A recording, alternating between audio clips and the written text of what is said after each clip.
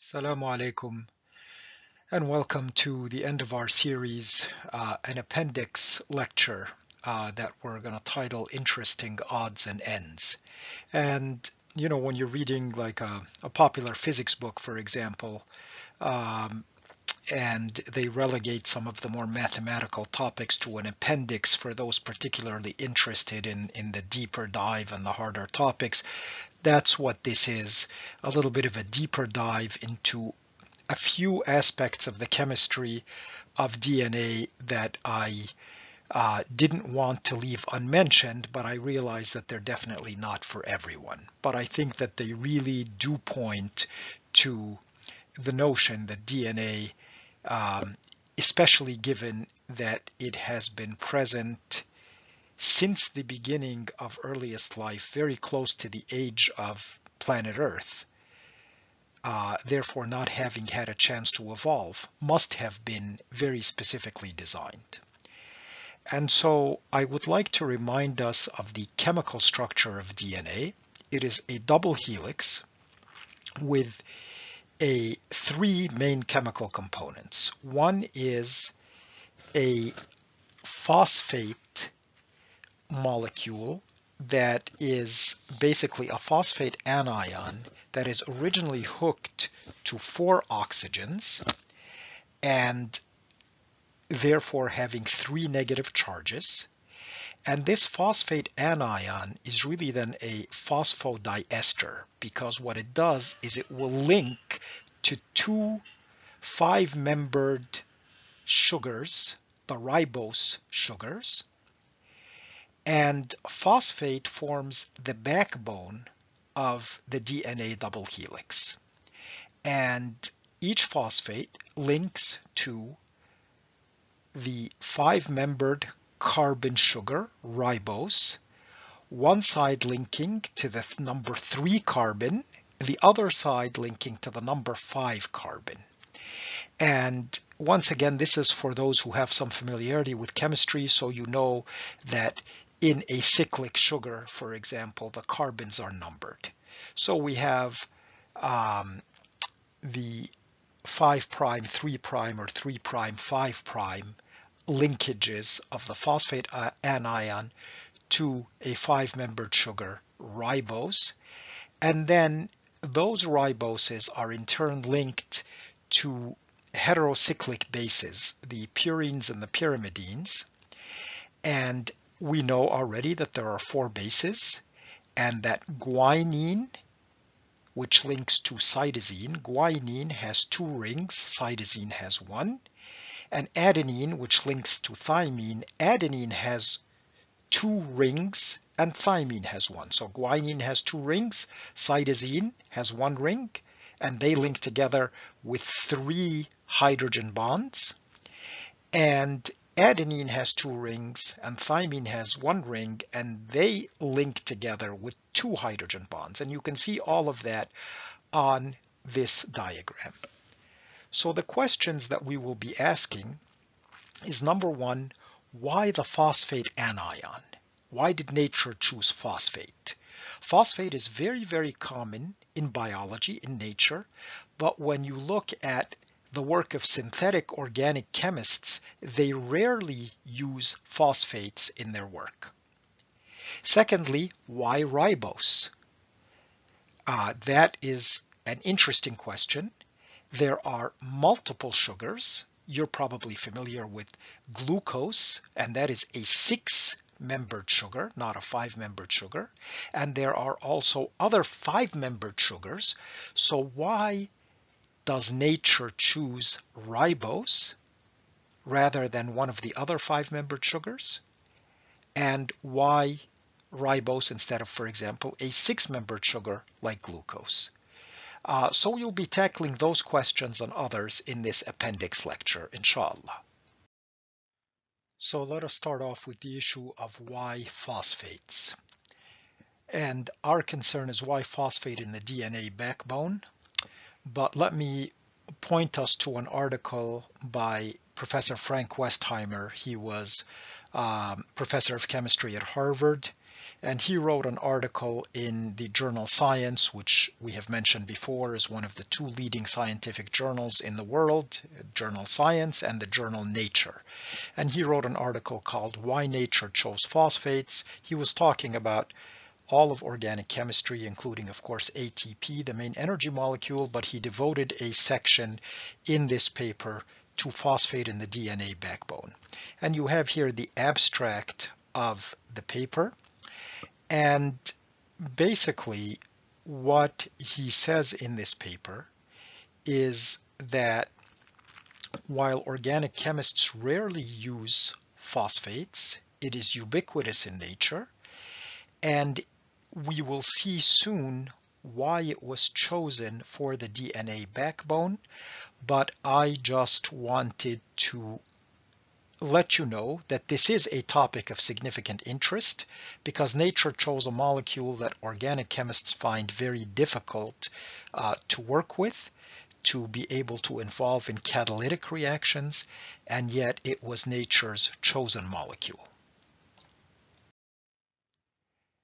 Now, the same idea, sort of taking off on Professor Westheimer's paper, is a later paper in 2013 in the Quarterly Reviews of Biophysics. And this paper is titled Why Nature Really Chose Phosphate.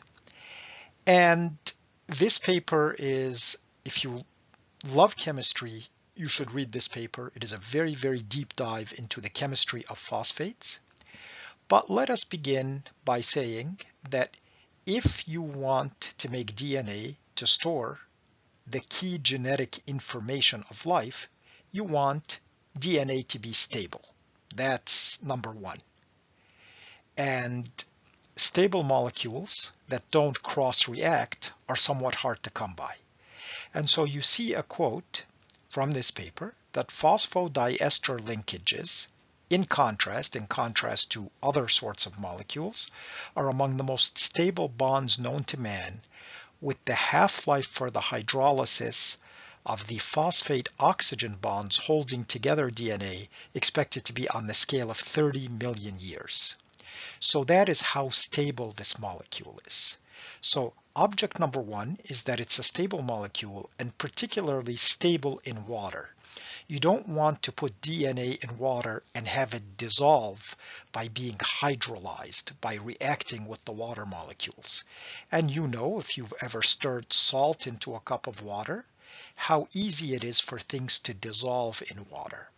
So phosphates, because they have 3 negative charges, it is phosphate linked to 4 oxygens, and having 3 negative charges, can afford to link to 2 other molecules and then distribute one of those negative charges throughout the backbone to sort of repel water molecules. So you can think of the negative charges on the phosphate anion as forming an electric shield around the DNA to protect it from water molecules coming in and breaking the bonds. And you see how incredibly stable the phosphodiester linkages are. Okay, and here's a blurb from the paper that we were just looking at, and it goes into more detail. So we've said that the phosphate linkages, the phosphodiester structure, keeps the molecule extremely stable. That's number one. Number two, it prevents unintended hydrolysis of DNA because the negative charges distribute across the phosphate backbone to form an electrical shield that repels water. Number three, the same negative charge keeps DNA inside the cell membrane. It being a charged molecule, a polar molecule, has difficulty penetrating the cell membrane. And so we, of course, don't want DNA to leak outside nuclear membranes or cell membranes. And it turns out that the phosphate anion with its negative charge helps keep DNA inside the cell membrane. But probably the two most important aspects are what is being said, or one of them is being said in this blurb, and that is, well, of course we want the phosphodiester linkages to be very stable, but we also want to be able to break them apart when needed because we synthesize new DNA molecules. So we have to be able to break apart old DNA molecules. We have to be able to bring in new bases to link to the new backbone. We have to be able to unravel the DNA and use one strand to replicate the other.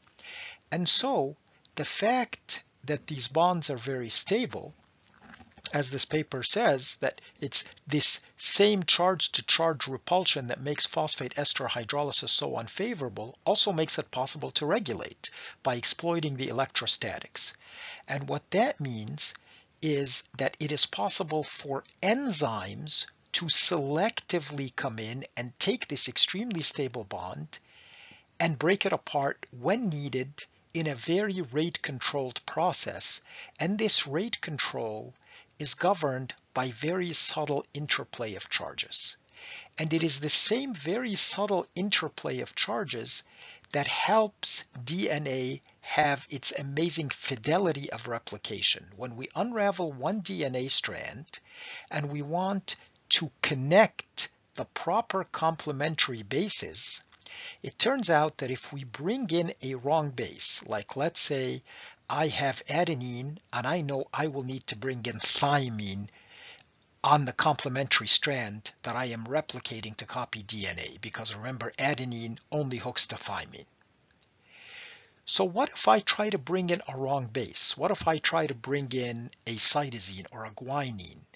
Well, it turns out that the charges on those molecules, the sort of electrostatic field of those molecules, interplaying with the electrostatic field of the phosphate molecule, prevents DNA polymerase from hooking up the wrong base.